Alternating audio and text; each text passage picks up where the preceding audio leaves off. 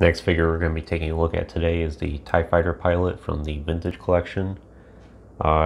This particular one I have is the re-release that came out around last spring. I picked this up at Walmart around April of 2021. It's a good figure. I have a whole bunch of TIE pilots as it is, so it's nice to have an additional one. Unfortunately, I don't have the original Vintage Collection release, so this was a good opportunity for me. Take a look at the package here.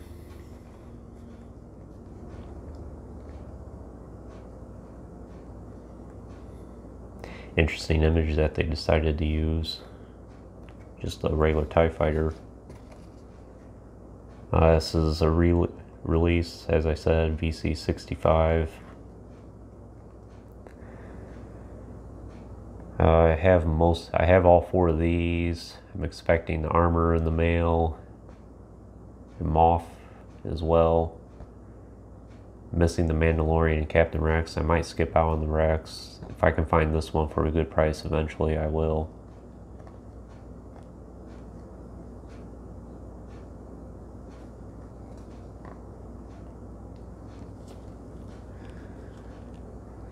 Alright, so like I said, this is the re-release of the original TIE Fighter pilot in the Vintage Collection. This is about a 13-year-old mold at this point, and I really like it. I know a lot of people say they wish that Hasbro would update it, or that it needs an update, and I would like to see a take on it. I think the Death Star Gunner's body would be very good for this.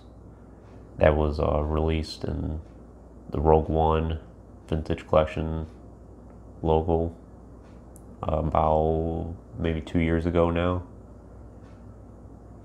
So it'll be interesting to see a different take on this, but I like this mold as it is.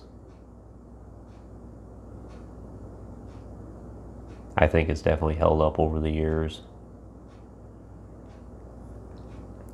Now, one interesting thing about this is it's technically not a standard TIE Fighter pilot. This is actually Lieutenant Oxio that they just released on a standard TIE Fighter pilot card. I do have that particular figure on hand. It's pretty much the same thing as this, minus the head underneath is not photoreal, which we'll take a look at in a second.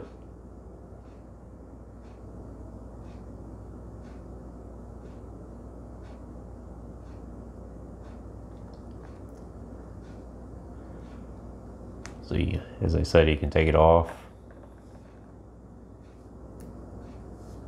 He has that photoreal clone head, and this one turned out really well.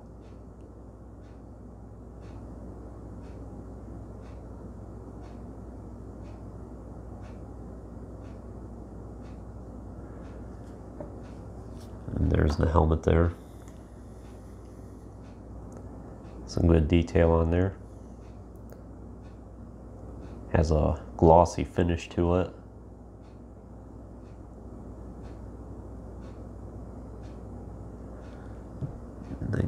I'm not sure if you can take the tubes out on this one. I don't want to attempt to risk breaking it, but it's not a hard helmet to take off.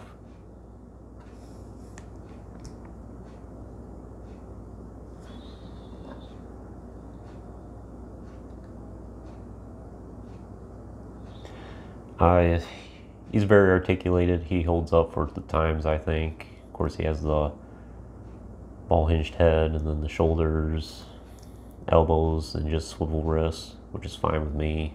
And then just a swivel waist. Or wait, nope, I don't think this one actually has a swivel waist. Yeah. If it does, it's a very hard one to turn. But anyways, swivel hip there, hinged knees, and no articulation in the ankles, which I'm not really that bothered by it. I know a lot of people are. I can understand why, but for my purposes, it's no problem. And just as one accessory is just this blaster here, which fits well in his holster.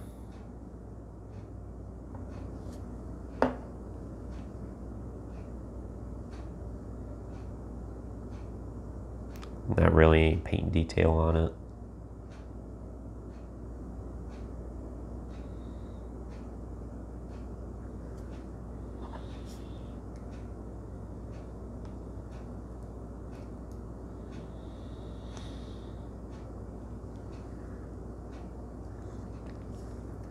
So yeah, that's the TIE Fighter pilot. I would definitely recommend getting one, especially if you're looking to expand your Empire collection. It's definitely a great figure to have. But yeah, thank you for watching, and keep an eye out for the next review.